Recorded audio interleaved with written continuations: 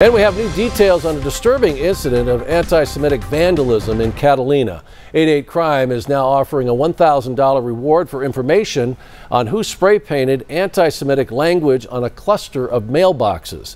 And we first told you about this incident last week. Swastikas and things like "We Won" and "Trump" were spray painted on multiple mailboxes on the night of November 21st. Now, this all happened in the area of Golder Ranch Road, just east of Swan Road.